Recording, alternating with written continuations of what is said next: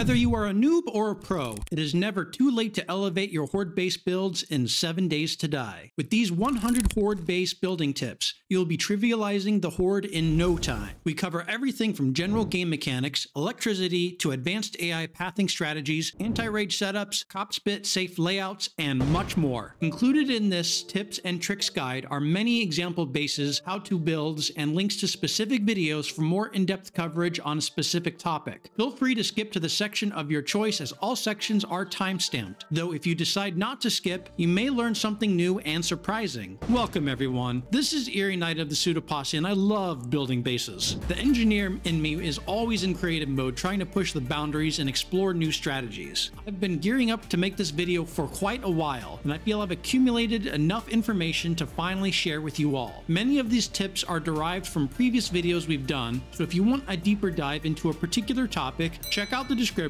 look up the tip number, and click the associated link for that video. I think it makes sense to start with an explanation of the Horde and building mechanics, so feel free to skip this part if you feel you have a good foundation, but you may learn something new that you weren't aware of previously. As all the more advanced tips rely on this fundamental knowledge, let's all get on the same page. Our first tip will simply be a clear explanation of the Horde mechanics. When a Horde starts, the total number that will spawn will be dependent on your game stage, which can be calculated by player level plus days survived times difficulty bonus, where days survived is reset after deaths and difficulty is dictated by the game setting from the main menu. In general, a Horde can have up to 3 waves, though early Hordes will only have 1 to 2. In each wave, there's a total number of zombies that will spawn, which increases for higher game stage. There is a limit for how many zombies appear on screen based on the max alive parameter. Max alive has a hard cap of 64 zombies from the game engine. Setting the Blood Moon Horde concurrent zombies from the settings menu will set a lower cap if you choose a value lower than 64. Finally, each game stage Horde will have a specified max alive count, which if it is higher than any of the previous caps, it will be reduced to that cap value. Each wave has a duration that will spawn a group of zombies with different probabilities to spawn individual zombies within that group. Once the duration, 2 hours after all Hordes after game stage 49 has expired, or the player kills all zombies in a wave, the next one will start. Once all waves are defeated or the player reaches 4 AM, the Horde ends. During each wave, zombies will spawn about 40 blocks or so from a single spawn region with some variation.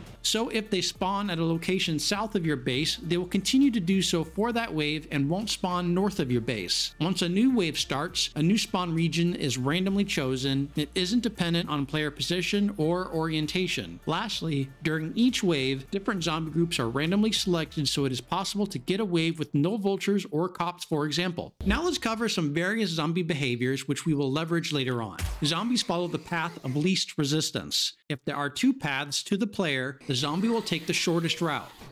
However, if there are blocks obstructing their path, they will go the path with the lower hit points. You can use this to your advantage to route zombies to specific areas of your base in the more advanced building tips. If the zombies have no path to you, they will try to collapse the structure you are standing on. There is an exception to the rule. If a door is used to obstruct the pathway, zombies are attracted to doors even if the hit points of the door is greater than the hit points of the other path. Oh my god.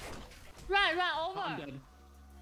To avoid this, make sure to heavily reinforce sections with doors that directly lead to the player position, or avoid door placement like that in its entirety. Avoid zombies clustering, unless you are creating a kill zone using electric traps or grenades. Zombies getting stuck along the path is never good, as they'll start beating on the supports, walls, or the path itself. Zombies, when running along the perimeter of a base, generally like to hug the contours of the structure. This could be an outer perimeter wall or fence or along a staircase. That is why it is good practice to streamline their path. In the case of stairs, that means using corner stair pieces. If they get stuck at any point, they are very likely to start beating on the structure. To avoid this, you can make their path easier, like in this example, in which I took out the corner so they'd stop getting stuck. Because zombies spawn in a set general location during the Horde, that can create some problems if your base is too big. big. If you have a set of stairs that leads to your location on the far side of where zombies spawn, they will consider that too far and instead try to beat their way through the base. Thus, if you make a large base, make multiple entry points for zombies to access no matter where they spawn. What shape should you use for your fighting position? You could double up hatches or shutters to provide coverage. They also double as a means of ingress and egress. However, it does make it difficult to deal with spiders or dogs as they can't be easily targeted. When constructing a fighting position, reinforcing the region in which zombies are trying to reach you can be the difference between life and dinner for the zombies. There are a multitude of shapes you can use, but regardless of which shape you pick, always double up. Rotate the shapes such that they are adjacent to each other, providing extra hit points between you and the zombies, adding extra reinforcement to your position. If you have another means of entry into your base, there are better choices than hatches or shutters. Scaffolds are one of the best choices as they prevent cop spit from hitting you, and you can melee shoot through them and throw grenades. Thin windows also provide the same functionality. You can also use bars or railings for shooting through, but you cannot melee through them. Double poles give you a very sleek look, but you best have a means of taking care of cops as spit can travel through them. Next, we are going to go over the basics of electricity, which will be fundamental in incorporating electric traps into your horde bases. Generators and battery banks generate electricity based on the amount of engines for generators and the amount and quality of batteries for battery banks. The maximum amount of power generated is 300 watts. Switching to the wired tool, electricity flows in the direction of the striped bands. Everything connected to the generator will draw from the available power if there is a valid connection and the generator is turned on. Making a direct connection from a generator to something that draws power will automatically consume power from the generator. However, power can be controlled via switches and triggers like tripwire, pressure plates, and motion sensors. When a switch is in the off state, anything connected downstream of the switch will be off. However, turning it on will activate everything connected to it. Similar idea with triggers. When these are activated, anything connected to them will receive power as long as the trigger duration is active. The maximum length of a wire, or in other words, the maximum distance between two electrical components, is 14 blocks. This is the space in between the voxel occupied by each electrical device. To get the right distance, place down an electrical device, start counting from 1 at the adjacent block, and once you reach the 15th block, place the second device. In between both devices are 14 blocks. In the case of 1x5 pressure plates, the distance between this device and any other component is also 14 blocks. However, the range is counted assuming the middle block is the location of the pressure plate. Start counting 1 after the middle of this block, and once you reach 15, plop down the next one. The maximum outbound connections, that is to say, the number of times you can connect from a single device to another one, is 9 times. Trying to connect a 10th device will display the below message. However, the inbound connection, that is to say, the number of connections a device can receive from another one, is limited to 1. Generator has no inbound connections. Sorry, buddy. If you need to connect your generator or some other devices that are beyond the wiring range, relays and relay timers can be positioned somewhere in between to serve as an intermediary connection. Just be careful to place these somewhere safe, as if they are destroyed, all power will be lost downstream. Whereas relays are always powered, relay timers have the added functionality to toggle between on and off states. Both relays visually look the same, except the timer relay has a little old-fashioned timer at the base of the model. Simply specify the start and end time, and outbound power will only flow through the relay during those hours. Some example usages are to automatically power your lights when evening hits and turn them off in the morning, or to automatically turn on all your electric traps at the start of a horde. Speaking of electric traps, dart traps fire in a single direction, covering the trajectory of the dart projectile. They have a maximum range of 25 blocks. Everything within that zone can get hit by a dart, so make sure everything is routed to that area except yourself.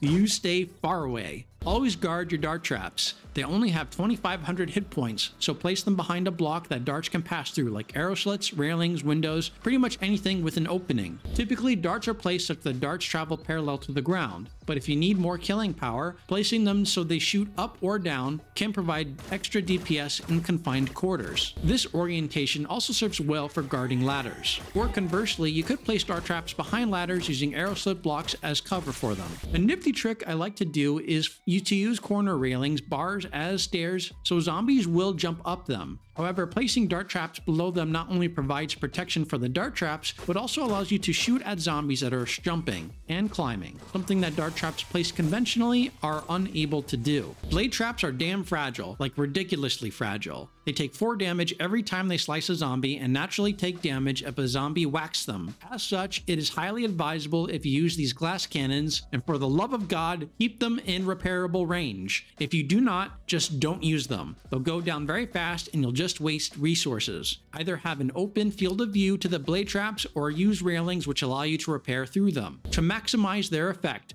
place them in confined space so zombies have no other choice but to get sliced by them. Again, obey tip number 24, as a confined space means a lot of zombies, so they'll go down quickly if not supervised. And finally, the best zombie smoothies are made with stacked blade traps. Drink up, my friends. I generally avoid turrets as they chew through ammo, thus using lots of resources. But if you insist upon using them, place them in confined areas so they don't chew through ammo and waste shots. Every bullet counts in the apocalypse. Electric fence posts are one of the most versatile traps in the game, which provide great crowd control, stunning zombies so other traps, guns, explosives can kill them. Like blade traps, they take damage when hit, rather shock a zombie, so keeping them within repairable range is important for longevity. Again, I like to use railing blocks for this purpose if they are on the other side of a wall or floor, or just make them directly within field of view with no obstruction. And remember, the repairable end is the fence post receiving the incoming connection from the first fence post. Multiple fence posts can be chained together, so which ones are the repairable posts? Answer: every one is repairable except the first, so if you're connecting them like this, make sure to repair every one, again, except the first. If space is tight in your base, consider placing your fence posts vertically. You can cover the same space without needing a wider structure to support the fence posts. This is also quite suitable for covering ladders. In Alpha 20, the best place to position electric fence posts was 1 block lower than the path in which zombies would traverse. Reason being, it would catch your normal zombie plus the small ones like spiders and zombie dogs. However, that no longer works in Alpha 21. Zombies simply pass over it without getting hit. So instead, if you place fence posts on the same level and then raise the path using half blocks, dogs will get hit by the fence posts. Conversely, if your fence posts are 1 block lower than your path, you could remove the full blocks from the path and replace with halves. One thing to note here is that darts cannot travel over the half blocks if you are using darts with fence posts. In that case, placing quarter cube blocks will allow darts to pass over while also hitting all zombie dogs and regular zombies. Electric traps are rarely connected directly to a power source, as not only does it waste fuel, but it also wastes ammo in the case of dart traps. Triggers are extremely vital when incorporating electric traps in your base. Tripwire has a very long but narrow coverage as it works by zombies passing through the wire. It is best to place either end on the other side of blocks. Any block will do, as the wire passes through all blocks. Due to its trigger area, it works especially well in narrow areas, and it is frequently used in combination with fence posts and or dart traps, as you want those activated when zombies are within that exact region. Motion sensors are great for covering regions that are difficult to place other traps. They cannot see through solid blocks, so place it in a spot with a clear field of view. Shapes like bars, railings, windows, scaffolds can be used to provide some protection. It is best to aim in a direction that cannot be accidentally triggered. In this particular example, I want zombies passing through this opening to get shocked by electric fence posts. It wouldn't do me any good to have zombies on the other side trigger it, so I am aiming at the floor to cut off the sensor region to a confined space. Pressure plates are really good in places in which zombies won't aggro, as in rage mode, or out of the line of fire from the players as their hit points are low. I use these whenever it is awkward to put a tripwire, and a motion sensor won't do, either because it is too wide out in the open or just simply no place to put the sensor. Another reason to use them out of player line of fire is if you are facing cops or demos. Either of their explosions will instantly destroy your trigger plates. One thing that is especially useful no matter what the trigger you are using is that they can be daisy chained together to trigger off a single trap. For example, if you have zombies coming from multiple directions that lead to a fence post, it could be useful to connect tripwires from one entrance to the tripwires of another entrance, and even to a different trigger like a motion sensor guarding another entrance. By connecting them in series, with the last one connecting to the trap itself, passing through any one of these triggers will set off the trap. Another useful scenario is to create a longer network of pressure plates to cover a larger pathway. This is also quite useful in setting up an automated door that opens on either side. Connect your trigger of choice to one of your triggers, say on the outside, and then route the wire to the sensor to the inside and finally to the door. Now, when you walk towards the door from the outside, it will open. Same for walking towards the door from the inside. This can also be used with drawbridges for an automated bridge entrance and exit. Be aware that if trigger durations are different for each trigger, the duration of the activated component downstream near a door will be powered for the duration length according to the trigger activated. Here, stepping on a plate with a trigger of 10 seconds versus a trigger of 2 seconds will open the door for that respective length. Those are all the electric defenses. What about static ones? Unfortunately, your only option there is wood or iron spikes. They are very resource intensive, don't last long, with limited killing range and power. Generally not worth using. There is one excellent use case, but more on that a bit later. However, if you are determined to use any of them around your base, they can be useful as a deterrence behind a stronger barricade, so any random zombie wandering in will get killed. You definitely don't want spikes to be the main point of your defense.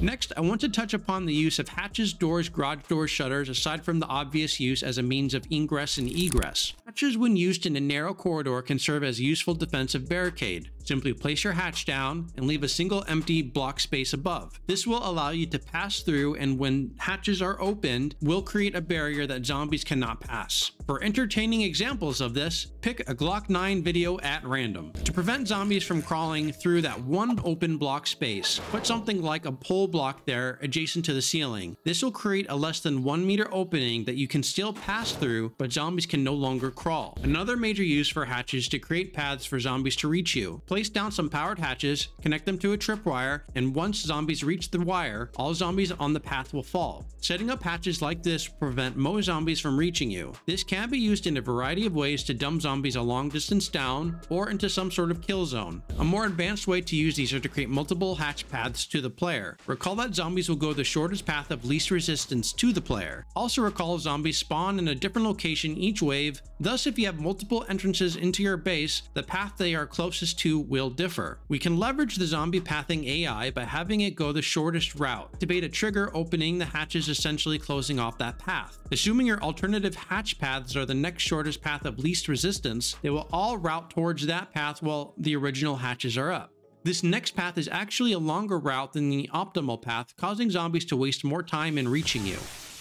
An even more cunning way to screw with the zombie AI is to create at least 2 paths. The first path needs to be a static path that zombies have difficulty crossing. More on that later. Regardless of what you use, put some trigger, like the pressure plates, in the first path and connect those to the hatches of the second path. For those keeping track, the pressure plates are making use of Tip 40 here. Set the trigger duration to something low like 4 or 5 seconds. For the second pathway, rotate the hatches such that when they are closed, they do not create a path like this setup here. When the hatches are opened, creating a second path, it is actually a shorter route to the player than the first path. Thus, when zombies run the first route, they activate the second shorter one, immediately causing zombies to reroute that way. But since the trigger duration is so short, again like 4 or 5 seconds, the hatches close, breaking the pathway, causing them to reroute back to the first path. If done right, we can have zombies absolutely befuddled, running back and forth like this all night long. An arguably even more advanced way to use hatches is what I call the automated shuffling corridor. It is a bit too much to explain, so check out the original video on that if you're curious. But here is the very short gist. I've always wished there was a trigger that would activate based on the number of zombies. So if you were being overwhelmed somewhere, the fence is about to collapse, the trigger would activate, dropping all the zombies down from hatches to relieve the pressure in the overwhelmed area. It would open up another path for zombies to go through instead. Such a configuration would protect yourself if you didn't have time to react before you were overwhelmed, or if you were elsewhere defending, it would save you in that eventuality. Unfortunately, there is no such sensor, but we can approximate it by being clever, conniving bastards. Using a simple example, use fence posts running through a hatch pathway to crowd up zombies. Once they reach the end, they trigger a tripwire falling down, relieving the pressure. While they do so, they drop through another tripwire, opening up another path. Time the tripwire duration such that the initial hatches close again, meaning they open up the pathway, as the second set of hatches close, meaning the pathway is shut off. This example is for 2 paths, but you can use the same process to connect multiple paths in this fashion. The base I did had 4 paths in which zombies were herded around the base multiple times, as corridors close and open. For those that want to keep it simple, another novel way to use hatches is to place them obstructing a pathway which is itself made from the very narrow block shape like the pillar 0.025 meter side-centered shapes. Zombies reaching the hatches will start to beat on it. They'll lose their footing in the process, dropping down. Uses a lot less hatches than the full path and achieves a similar effect on a smaller scale. For the survivor on a budget, it goes without saying that power doors and garage doors can be used in much the same way as hatches. Zombies see those as a path as well, so you can mix and match hatches, doors, garage doors any way you like. Naturally, doors cover a larger area, so you can create a larger drop zone. Garage doors in Alpha 20 used to have the capability to shove zombies off ladders as seen in my Alpha 20 video here. However, now it simply passes through zombies when opening in Alpha 21, so rest in peace. Essentially, this tip is, don't use that for any purpose anymore, you be warned. Oh, I almost forgot shutters. Since they don't have a powered option, their utility is more limited, but they make excellent covers to melee shoot throw consumables through, or as a cover to a nice grenade chute. They are an excellent choice for another reason, to be revealed later. Entering your base safely without zombies following you inside is generally a good idea. One of my go-to cheap ways of entering my base is constructing a ladder 2 blocks above the ground. If you built that high, zombies won't see it as a path, and you can easily jump onto it. You know, unless you're a taco bear. Unless you want zombies to traverse your ladders inside your base as a part of the path, I will always use this rule in the interior of my base if I don't want zombies to see an unintentional alternative path by beating through the walls and climbing up a series of completed ladders. Thus, make sure you don't accidentally create a path for zombies by giving them a bunch of ladders inside your base. Back to base entry. There are several blocks in the game that zombies do not see as a path because, I don't know, reasons? But just because they cannot see them as a path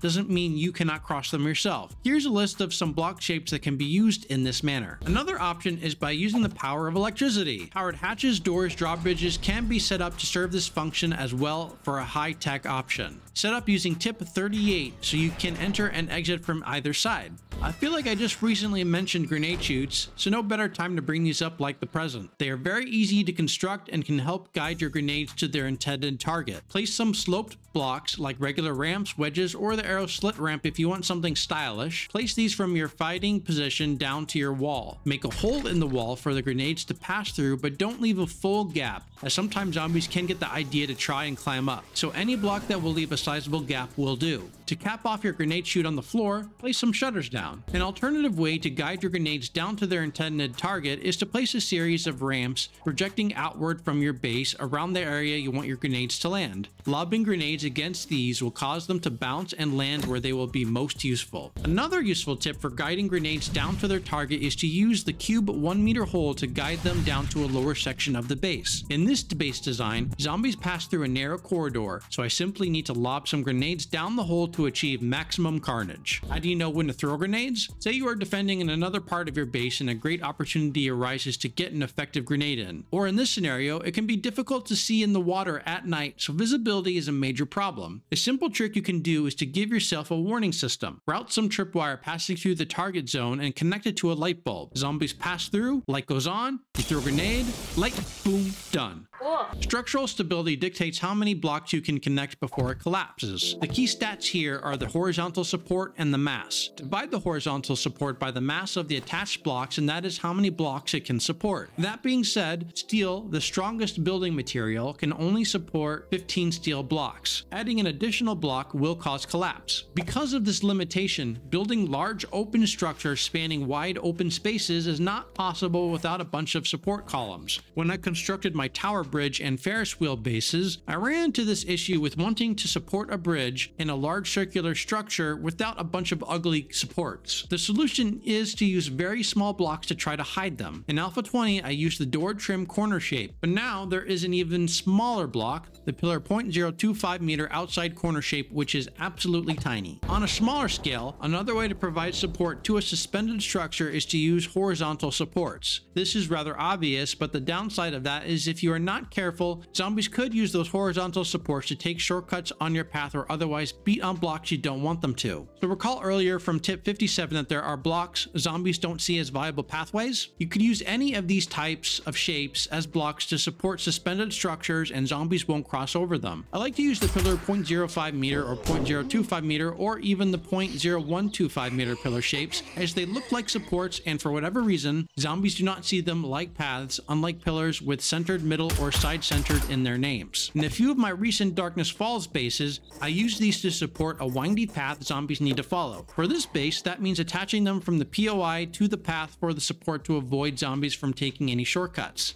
And lastly, for this suspended base that has no vertical supports, the pillar pathway wasn't enough to support the mass, so I added two pillar 0.0125 meter shapes on either side to provide extra stability. Another good use for these kinds of blocks, the ones that zombies don't see as a path, is to block off sections of your base from being directly attacked. In this pillar jump base I constructed, zombies falling down can enter rage mode, and to prevent them from hitting the main tower, I put un-pathable blocks around it to keep it safe. Going back to my Darkness Falls base again, while horizontal supports provide a lot of stability, there are still several vertical supports that need protection. Placing these blocks around the supports provides an invisible barrier. One important thing to note about these shapes are that they need to be built with no pathable blocks underneath, which includes the ground. Put any pathable block below one and zombies will travel over it. So make sure there is an empty space underneath between that shape and the ground or another pathable block. Since I just mentioned rage mode a couple tips ago, now's a good time as any to discuss some anti-rage strategies. First, what is rage? When a zombie is hit by the player or falls down from an adequate height, say from a closing hatch, the zombie has a chance to enter rage mode. This chance is increased by difficulty setting. Rage mode simply means zombies start randomly beating on blocks near them if they're not near the player. This can be quite bad in base designs as they can destroy and ultimately collapse vital parts of the base. So how to counter? Here are two easy ways. First, if zombies fall more than 11 blocks high far enough from the player, there is a near zero chance of rage mode. Any height less than that can cause issues. Credit goes to Cautious Pancake for discovering that tidbit. The second, easy method. Water is cool, soothing, and the perfect anti-rage strategy. Either build over water, job done, or grab your buckets and get ready to fill a pool of water at least 3 blocks deep below any region in which you expect zombies to fall. Electric traps, such as dart traps and electric fence posts, are another way of stopping rage in its tracks. If a zombie takes damage from another source, its rage gets reset. Hit a zombie once, utter rage. Hit a zombie twice,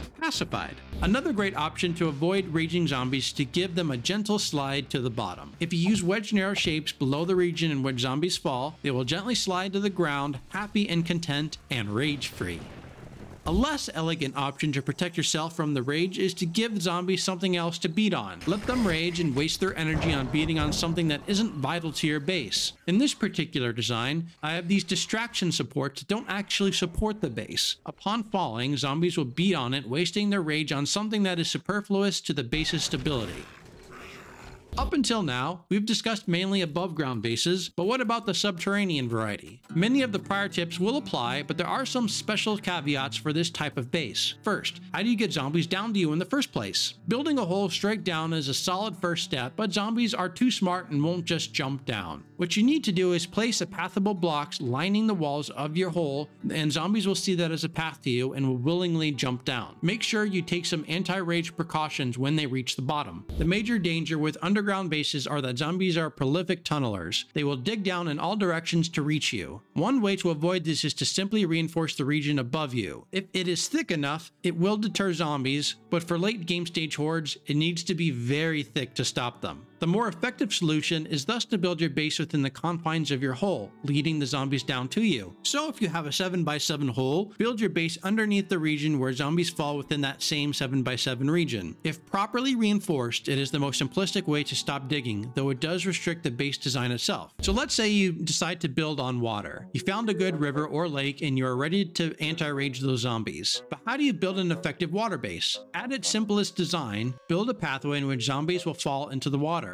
Begin the entry to your path from the shore and go far enough into the water in which the depth is at least 3 blocks deep. Next, construct a path which is designed to make zombies fall into the water. The manner in which they fall could be from powered hatches, doors, or from some block shapes that zombies are likely to fall from. More on those later. But essentially, zombies path up, fall in the water, and then need to swim all the way back to the shore. Not only does this prevent rage, but zombies move slower in the water, so it buys you a lot of time as well. Interestingly, if you build a path underwater either by dropping them onto an elevated underwater platform or directly to the ground itself, zombies will follow the path back up to you rather than swim directly upward and avoid it, which can make for some cool base designs. Just make sure that if you want them to follow a certain path in the water and you have a primary entrance from the shore, you will need to block them from trying to swim back towards the shore. This can be achieved by constructing something as simple as a wall. An advantage for forcing zombies to pathing underwater is that they move slower in water. Not as slow as zombies running through electric fence posts, but water requires no resources, no repairs, no upkeep of any kind, and is free and everywhere where there is water. Dropping zombies in water and having them follow a path is a great way to slow down your pathing zombie loop, or just drop them in water and make the path back up to you a reasonable swim length away. Wetter is better. Remember how I said electric fence posts make zombies slower than water? Well, why not combine the two? You can absolutely use electric fence posts underwater and crowd control zombies to a ridiculous degree. Now that you have slowed zombies down to a crawl, it is the perfect opportunity to blast them. While you cannot use guns in water, you can throw grenades in water, but Molotovs are not working. Sorry, Taco. You can make use of the grenade chutes I mentioned previously or just aim and throw. Either way, you are guaranteed to have a blast. Electric fence posts aren't the only trap you can use underwater. In fact, you can use dart traps and surprisingly turrets, despite the fact that the game disallows you from firing your own guns underwater. Bulletproof logic. However, keep your generators dry. These cannot run underwater, so find a dry place to store them. Vultures are a pain. I have a friend who refers to them as shithawks. Naturally, you could place some bars above you and shoot at them, but if properly set up, your horde base can handle these guys with ease without your intervention. Recall long ago when I discussed wood and iron spikes and said they had an excellent use case? You know, the part of the video you definitely didn't skip? Well, placing spikes directly on the roof above your position will cause vultures to dive bomb into them and die. Splat. A higher tech option is to replace the spikes with blade traps. Recall I said earlier be wary of using blade traps as they are damn fragile? Well, you are likely not to encounter a freak amount of vultures in a given horde, thus they most certainly will last the entire night without babysitting. Plus, it will trim the beaks off those stupid shithawks. An even higher tech option are turrets, the SMG and shotgun varieties. Aim them in the air and place them above you and watch as they shoot those shithawks out of the sky. Probably a close second or arguably primary annoyance to base designers aside from the vultures are Cop Spit. It does high damage and can tear through blocks frighteningly fast, especially on insane difficulty. Cops have the uncanny ability to see through solid matter in Alpha 21 without any clear line of sight. To avoid this, the #1 deterrent are the regular cube meter shapes. If encased in those blocks, cops won't spit unless they have line of sight. There are other options. I haven't tested all blocks, but there are other shapes like the 5 or 7 meter round shapes that seem to do the trick as well. And for the love of God, do not use hatches popped open as defensive barricades, or place plates or half blocks around you, unless you want mouthfuls of spit in your direction. Cops especially hate these blocks and will target you extra hard. Sorry, Glock 9. Blocks like the scaffold and thin windows will prevent you from taking damage from cop spit, but the blocks will take the hit and get damaged themselves. For the ultimate cheat code, use the crown corner shapes, as you can shoot melee and throw grenades through them, but cops won't see you. No spit at all unless you use the no-no blocks. The reason these blocks work are that cops spit at you when they see the player's head, and since only your chest is exposed either by standing or crouching, cops won't spit. If, however, you move down a bit so your head is visible, as if you were using half blocks as a floor, cops will spot your head and give you a mouthful. Wow, we're already at tip 90? Time flies by, doesn't it? I still got plenty more. So let's start pivoting to some more crafty ways of cheesing the AI. If we take a trip down memory lane all the way back to tip 49, recall that I created two paths. The first, a longer path that extensively winds around and is always connected to the player. Second, shorter path has a more direct route and ultimately leads to a hatch pathway that is only available once zombies trigger some pressure plates from the first path. What this does is it causes zombies to indecisively move in between both paths, as zombies always prefer to go the shortest route, but since the second shorter route only lasts a few seconds, they can never reach it, causing them to run back and forth. To prevent zombies taking shortcuts through the windy pathways, one could build physical walls. However, these can be inadvertently destroyed as zombies cluster. Instead, we abuse the impassable shapes mentioned back in Tip 57 to force zombies to stick to the long pathways. These invisible barriers are useful in guiding zombies along a particular route that they would otherwise not necessarily follow, allowing you to make maze-like, lengthy paths that zombies begrudgingly run along. Alternatively, you can drop them into a platform surrounded by these invisible barriers and watch as they eagerly try to break free. Again, make sure these shapes are not directly touching the ground or another pathable shape. All praise the mighty Windows Store three-sided triangle empty, first of its name, Lord of the 7 Days to Die, and protector of all survivors. Zombies see these as a path, and when placing two triangles adjacent to each other to form a larger one, and stack them like a cube meter staircase, they will try to climb and utterly fail. The angularity of the shape forces them to the sides inevitably, and they fall. Trivialize all hordes with this block. Just beware, fully repairing it will add the window glass back in, breaking the magic. So destroy any heavily damaged blocks and replace. Small price to pay for invincibility. If you make a pathway less than a 2-meter height, zombies will crawl lining up for perfect headshots. An excellent sniper base, or just for getting easy headshots with your weapon of choice. One such way is to construct a 3-meter tunnel and replace the bottom shape with a cube block with a plate on top. This will be just about the right size to force zombies to crawl. One of the best base designs that works early game, can be used in a pinch, building in 30 seconds or so before the horde, and can scale up to later game stages, is simply a ladder combined with the railing diagonal. Build up your ladder, the higher the better, to reduce zombies clumping, and at the top, place a railing diagonal and you are set. Either build your ladder against a POI or a structure of your design. Zombies will climb up, try to climb against the railing, and fall. All the while, you can shoot at them or play it lazy and repair the diagonal throughout the night. If the material is strong enough, you can even AFK. Just beware for later hordes, there will be too many zombies so they can potentially jump on top of each other over the diagonal, so placing a block on top of the diagonal will prevent that from happening. I alluded to multiple times shapes that can cause zombies to fall. What are some of the best ones? Well, my absolute favorite and arguably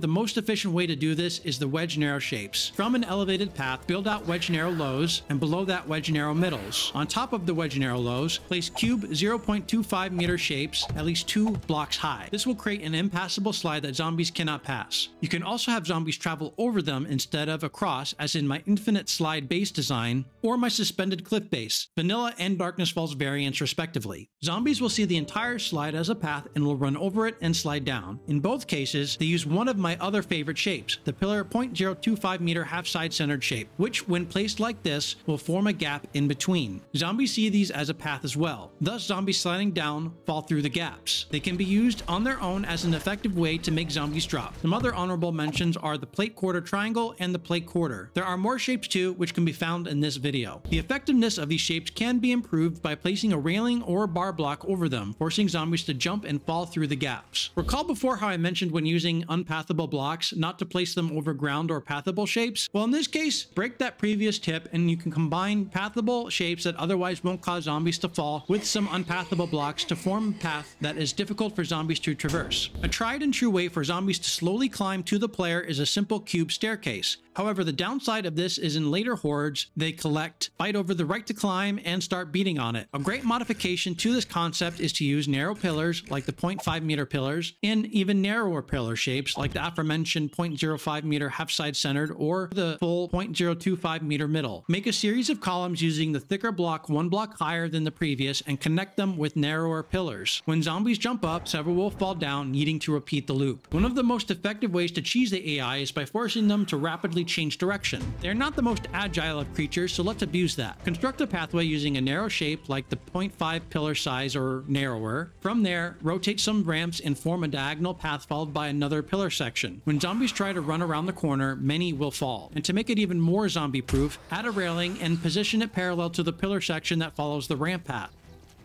Positioned like this will cause zombies to simply run off and slide down. Best part, they rarely beat on any of the blocks as they fall. One of my more recent discoveries to cheese the AI is to trick it into running into a wall and falling endlessly. It is extremely easy to build and works like a charm for all game stages. Simply build an elevated path, leave a 2-block gap, and fill in both sides with half-meter blocks, leaving a net 1-meter gap in between. Build supports and block the path on the other side with some pole side-centered shapes stacked too high. Add an overhang for extra insurance. Then simply sit your ass down. Well, if you could actually sit, crouch your ass down, and watch a zombie slam headfirst into the poles, then drop and try again. Well, we hit 100. Must be done, right? Hell no! I've got a bonus tip for you all, and it combines many of the previous tips into an important concept that I'd like to call zombie flow control. Whether you are AFKing, actively defending, or more especially trying to melee the horde at the late game stage, handling too many zombies at once can be overwhelming. So thinning out the crowd and handling a handful at a time is paramount to survival. You can dial in that flow rate using many of the previous strategies and blocks. If you dial it all the way to 100, you have yourself an AFK base. If you dial it part way, you can control how many zombies reach you as they loop around. A good shape to do that is with the 0.0125 meter centered block. When placed vertically, about half the zombies will make it across. Just make sure you leave a gap in between multiple paths, as filling in the space beyond a single column causes pathing issues. I recently used this in my Darkness Falls melee base to reduce the zombies I fought simultaneously, and our water dweller and horde base, and in my water base using the godly triangle block to limit the number that made it to the triangles to increase their longevity. You can mix and match some of the other designs in there, like powered hatches, wedge and arrows, mixed with some other shapes as in my pagoda build. Another approach to let a fraction of zombies path is using the triangle quarter, pillar side centered shapes without the railings, which allow some zombies to path over while others fall. Varying the distance of these paths and the number of sections will allow you to filter zombies out, forcing them to complete the loop. Doing this will limit the number of zombies that reach you at any given time, thus making a base completely melee only even at higher game stage. You can also employ this type of trick to force zombies to run different loops simultaneously, while also allowing some to pass while others drop into a different loop, as in my Darkness Falls AFK slide or my recent Central Hub video. If you spread them out, they are less likely to cluster and cause damage. As we should all know by now, zombies grouping up with nowhere to go will cause them to hit blocks with impunity around them. So take care, my friends. I hope this guide will serve you all well, from noobs to the pro. This video could have been even longer than it already is, as there are other things I could discuss and get into more granular aspects of some of those more complex strategies. I didn't even touch upon robotic sledge turrets, but I think those are well enough used that I didn't need to devote time to them. If you are interested, check out any of the videos in the links below, which will note the associated tips to the source video if you want a deeper dive into that particular strategy. On that note, thank you all for watching this video. If you enjoyed and got something out of the video, please like and subscribe. I think something like 70% of our audience is unsubbed, so please consider clicking that button and joining the posse. I'd also like to thank our wonderful patrons whose support is vital to our growth and funding our passion projects like the Mod Gen GUI. Anyways, I've talked long enough. This is Eerie Knight signing off.